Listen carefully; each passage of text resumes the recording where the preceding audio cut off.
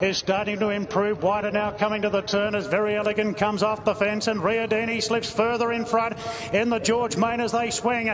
Rachel King hasn't gone for him as yet, but Riadini slipped 5 lengths clear. Think It Over gets going the outside. Very Elegant the inside. She's still 6 off the lead. Riadini's trying to pinch it. Think It Over is trying to repeat his Chelmsford Stakes success. He's giving chase. Riadini 2 in front of Think It Over. Very Elegant, she's starting to motor now. Riadini being tackled by Very Elegant, and the great mare wins a 9th Group 1, home best in the George Main.